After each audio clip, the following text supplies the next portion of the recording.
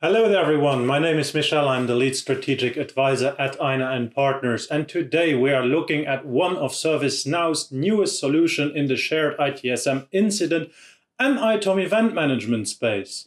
I am talking about Site Reliability Operations, SR Ops, ServiceNow's solution for businesses driven by or switching to Site Reliability Engineering, SRE.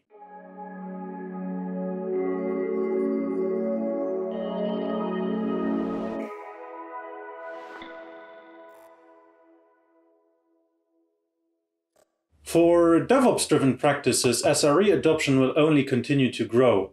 The practice and culture shift will take priority in 2021. In other words, more people, not only SREs, will have a reliability mindset. Approaches such as observability, runbook automation, and blameless retrospectives will become deeply rooted in business practices. DevOps is, one could argue, similar to ITIL, more like a concept of framework of practices. However, it is often viewed as more theoretical. SRE, on the other hand, I quote Wikipedia, in 2003 Google developed Site Reliability Engineering SRE, an approach for releasing new features continuously into large-scale, high-availability systems while maintaining high-quality end-user experience. While SRE predates the development of DevOps, they are generally viewed as being related to each other. Although from unreliable sources, according to Wikipedia policy, one can safely assume SRE to be an in-real-life application of the DevOps framework, even if SRE predates DevOps. Then, for my next reasoning, you look at CRE, Customer Reliability Engineering. Well, what is CRE, you might ask? In a nutshell, it's Google's realization to turn their accumulated SRE knowledge public, making it a de facto industry standard. You should definitely check out their video, Now SRE Everyone Else with CRE. I will link it in the description. It is, in my opinion, very enlightening. In fact, I think you should watch the entire series, even if it's just a refresher, because I'll use some of their statements to underline my following question to you. Is Google a reputable source? I say yes, the Wikipedia article might need a little update, if policy allows, and so do think our valued partners, the cloud people, who are, by the way, ServiceNow and GCP certified. That being said, next week on June 24th, Alex will have a joint ITOM Masterclass webinar together with one of their SMEs, covering the SRE's guide to ServiceNow and observability from a business stakeholder perspective. So do not forget to register, or if you are watching this after said date, find it back in our YouTube playlists, together with many other interesting and related topics, just like this YouTube video. Now, let us quickly review the fundamental principles of SRE. First up, reduce organizational silos. For any ServiceNow veteran, this sounds suspiciously familiar. In the context of the topic at hand, it comes down to sharing ownership across teams. It also means using the same tooling to make sure everyone has the same view and approach when working together. There is a common understanding. The second principle is accepting failure as normal. No system can be perfect, so we need methods to mitigate this fact. On the one hand, we have blameless postmortems, which should help us avoid the exact same failure again.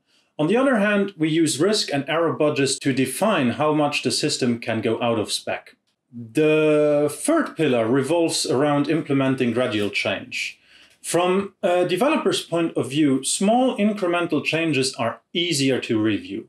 Combined with the SRE practice to roll out new features to only a small percentage of the fleet, it reduces the impact and thus mean time to resolution, short MTTR, while making it easy to roll back if something causes a bug. These three pillars, one could see them as SRE process layer, are underpinned and enforced by automation and tooling and the mindset to measure everything. I do think you might get what I'm hinting at. In a nutshell, to me, many of these mentioned points sound like a perfect job for ServiceNow and fit perfectly into many aspects of the platform. Do not get me wrong, I'm not saying that ServiceNow is the holy grail for all of SRE's needs. However, it comes with many relevant and attractive tooling. being an enterprise service management and automation platform, that is. ServiceNow also allows for a hybrid model between traditional ITIL-based IT and a DevOps-driven one. As a matter of fact, SRE relies on ITIL practices such as incident management and event management. That is also precisely how ServiceNow positions SR Ops in its product catalog, so do mind the dependencies.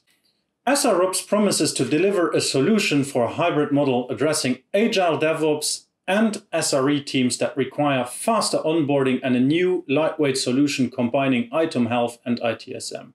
The Site Reliability Ops workspace provides a unified user interface leveraging the new Now Experience UI framework. In the current version, Quebec that is, it provides features such as rapid team onboarding to create and manage teams using a flow, which should make it easily extendable using Integration Hub and its various spokes. Also because we leverage the platform's incident management process, meaning we can use on-call features. We do also get an additional change request type that is pretty cool considering it allows for a dedicated change request workflow. Secondly, we have rapid service registration, fancy talk for letting teams create microservices in the CMDB as application services and relate them to other application services and business services. I can feel how some of you might now raise an eyebrow or two. I will not open that can of worms for today. Nevertheless, as it is very tempting, here are my 2 cents. Application services are a starting point for service mapping, which are also conveniently featured in the workspace. However, being a new solution, a lot of functionality is still missing. And by the way, registering service can also be done through available APIs. Very neat. Now, speaking about integrations, SR Ops leverages out-of-the-box connectors for common notification and collaboration solutions. Twilio, Teams, Slack. Most importantly, however, are the connectors for telemetry integrations. These allow a site reliability engineer to create actionable alerts in an APM tool and run them directly against own registered services in ServiceNow. The SR Ops workspace conveniently provides a webhook URL for each new alert integration, and of course the means to take action when alerts do arrive. Taking action brings also the opportunity to automate more using Integration Hub. I can see how this plays a very prominent role in the entire SRE automation and tooling discussion, but I digress. Now, taking all of these means together enables SRE teams to monitor service health and allowing them to respond to alerts and incidents in a unified way.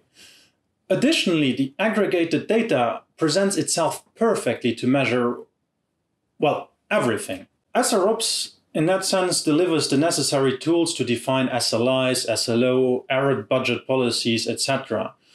I will probably have to cover those more specifically in a dedicated video at some point. That said, there is much to discover and discuss. I must admit, writing this episode took me much longer than expected.